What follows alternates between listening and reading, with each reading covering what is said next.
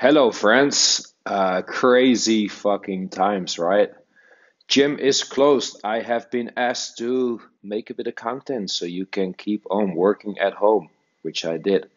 So, short workout. What I'm doing is a shoulder workout with you today. Three exercises for the shoulders, three really nice ones I like to do myself, which you're going to do for 3 rounds. Three exercises, 3 rounds, short and snappy. Take rest up to a minute, half a minute in between if you want to do the circuit style.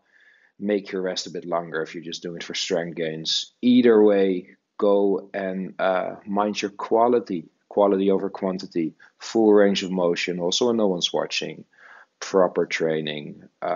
Do the best you can. All you're going to need for this is a wall, which I'm guessing you will have in your house, and possibly something to elevate your feet up on.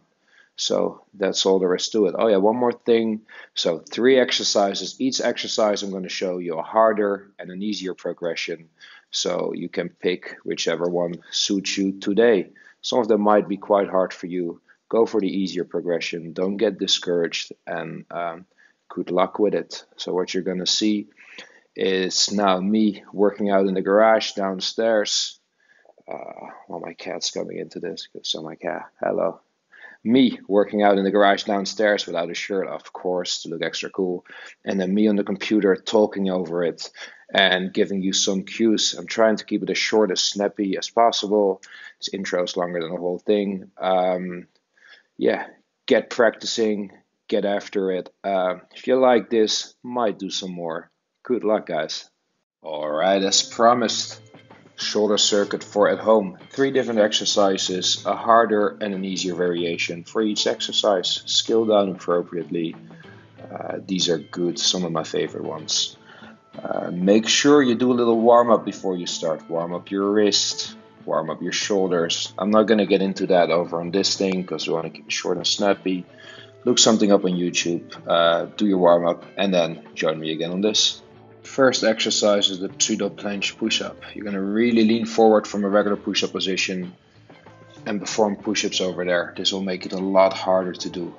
To show it a bit more clearly, I got a second angle on this. So now from straight above, this is a regular push-up, hands shoulder position. And then I'm going to lean forward and do push-ups over there.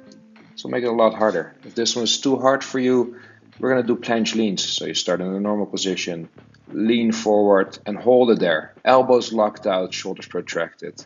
8 to 10 seconds. Keep breathing, keep your core engaged.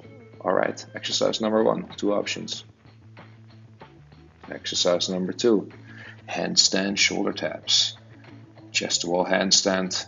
This place is too short for me, as you can see, my feet touching the ceiling, but well, enough for this demonstration. Tapping my shoulders, that's all there is to it. If this is too hard for you, just scale it down to a regular chest to wall handstand hold. Those are the 2 options for the second exercise.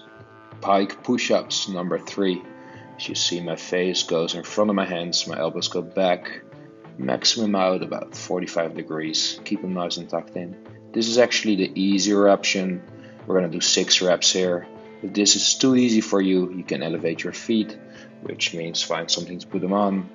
Walk your hands a bit in, and then do the same thing here. Face in front of your hands, elbows go back. 6 reps. We're going to do this one like the other ones for 3 rounds. So 3 exercises, 3 rounds. Take as much rest in between as you need. Get practicing. Let me know how you like them.